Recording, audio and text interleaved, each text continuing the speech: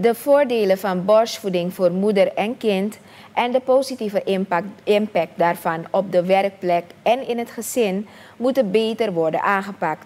Om deze bewustwording te creëren is door middel van een informatiesessie in het kader van de opening van de internationale borstvoedingsweek aandacht besteed aan het behandelen van de voordelen hiervan. Jaarlijks wordt van 1 tot en met 7 augustus Internationale Borstvoedingsweek herdacht. Vandaag zijn we hier in het Diakonessenhuis, omdat ook in Suriname op verschillende manieren aandacht wordt besteed hieraan. En vandaag is dus de officiële lancering van deze week.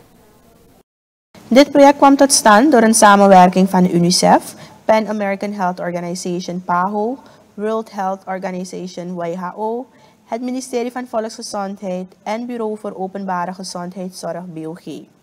Onderdirecteur van BOG, Sharon Sarijan Chokro, is van mening dat het geven van borstvoeding vaak wordt onderschat en niet gekeken wordt naar de voordelen. Dagen zoals deze genieten daarom prioriteit om de kans te grijpen zulks te doen, meent Sarijan Chokro. Maar de moeder heeft ook gezondheidsvoordelen aan borstvoeding. De kilo's die ze tijdens de zwangerschap zijn aangekomen, gaan er sneller vanaf.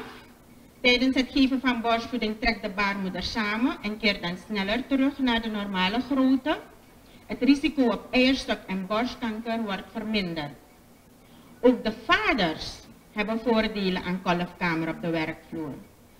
Want vaders moeten niet alleen hun vrouw ondersteunen in het huishouden, zodat zij de baby zonder stress borstvoeding kan geven, maar dat de vaders ook bijdragen om de baby de afgekolfde moedermelk te geven met een kan of met een lepel, zodat hij een hechtere band met zijn baby kan ontwikkelen.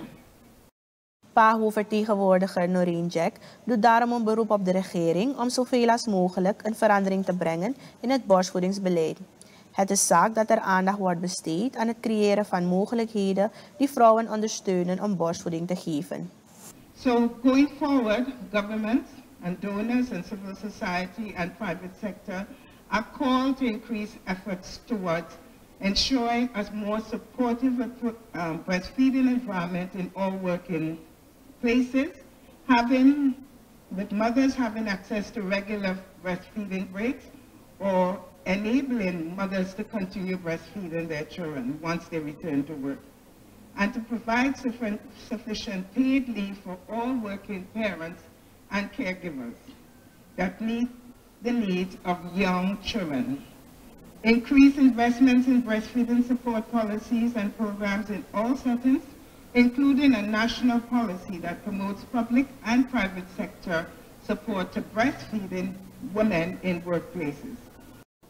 De rode draad in dit alles is geweest dat borstvoeding niet alleen belangrijk is voor het kind, maar ook wel voordelen heeft voor de ouders. Ik ben Ransa Swedo, samen met Clint Os maakte ik dit verslag voor u.